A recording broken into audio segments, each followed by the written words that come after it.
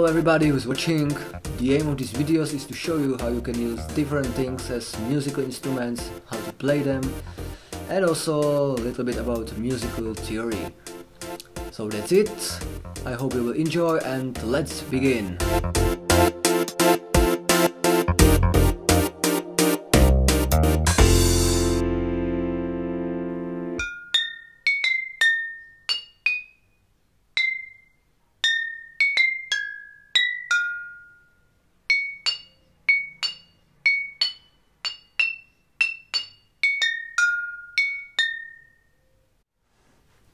So today I want to show you a new way of playing the bottles.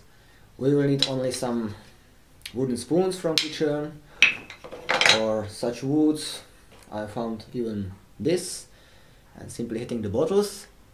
There is one interesting thing about the tuning of bottles. If you remember, when we were blowing into bottles, when we were adding more water, the tone sounded higher. But now it's opposite way. See, water is here, and here, water here, and sound higher. So when we are adding water, we are getting lower tones. So before I will tell you why is it so, you can maybe stop video for a moment and try to guess.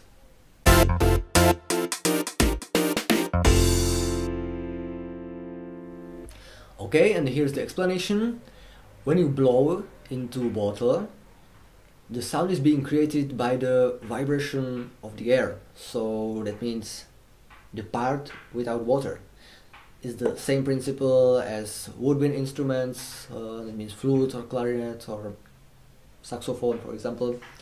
Yeah, so and now when you hit the bottle, the sound is being created with vibration of the bottle and also the water inside. Yeah, so when you add more water, you will get more mass, and more mass, the lower tone. It's exactly the same principle as, for example, bells. When you ring the bell and you have really huge bell, you will get low sound, while the small bell will get you higher. So yeah, and also in orchestra you have such instruments as marimba or vibraphone, xylophone. We call all these instruments idiophones. Idiophones, okay? It's the word is from ancient Greek, and it's combination of idio and phone. Idio means like own or personal, and phone is voice or sound. Yeah, so it refers to fact that the sound is being created by the instrument as a whole, without using any string or membrane. And because you already know how to tune the bottles, I don't have nothing much more to say today. In next lesson I will teach you step by step how to play a very easy song on bottles.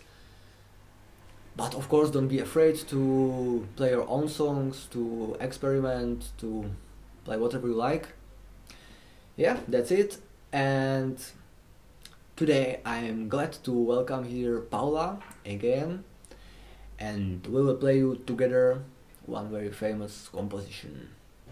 So that's all, enjoy and see you next time.